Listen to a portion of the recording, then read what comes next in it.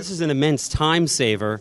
Rather than doing this kind of stuff on the set and playing around with it, you can get most of this done in advance. Yes, and that's a huge thing because, time is money, and the average feature shoot, I think, is something like $60,000 an hour. So, if this could save you an hour, but even more than that, it's like we've had another example where we had a ASC cinematographer who was shooting a commercial in San Francisco, and he was in LA, and his flight was delayed. But because he had pre-visualized it in FrameForge, he was able to send up stuff that had all the camera information. It had all exactly where the camera was viewing, which meant the lighting people could set up the lighting and know that it was going to be out of the place of the camera.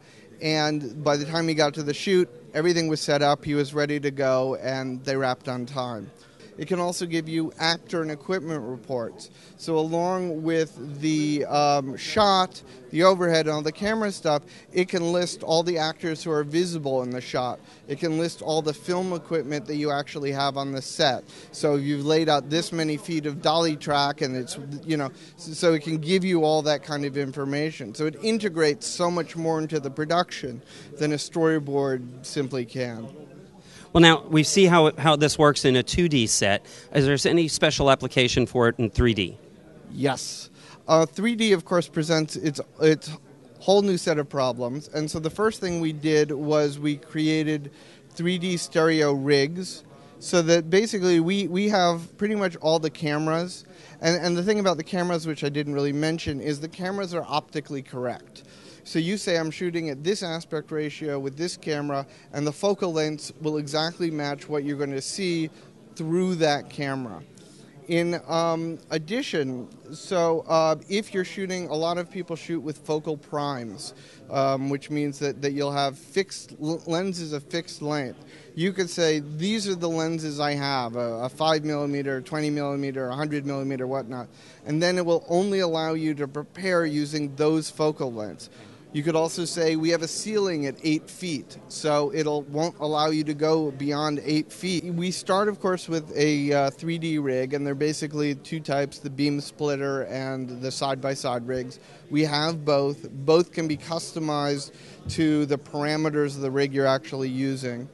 And the big thing about 3D, of course, is the parallax, which is what creates the sense of depth, because our eyes always converge on what we're looking at. Now, what we'll see here in the overhead view is now a little different. Our camera has the same angle of view, but we have these green lines that show the lines directly from the camera. If you're shooting parallel, they're straight parallel.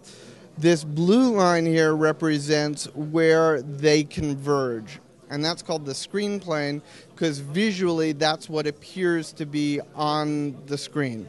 If I want to find out how far away she is, I could click on her and instantly that's her distance, that's the parallax, and that's what the parallax width is going to be on the given screen that I've defined.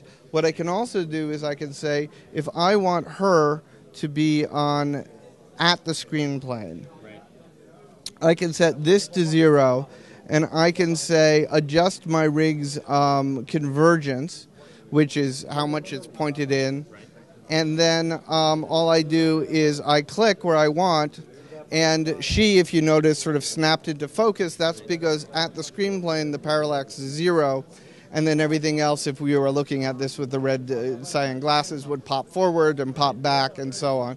And then up here at the corner we could see where the far line is. Another great little feature that we have allows us to automatically look through the scene, and basically what it does is it identifies the nearest object and the farthest visible object and gives us a report as to what is the actual parallax of the farthest and nearest, and can give us an out-of-range warning.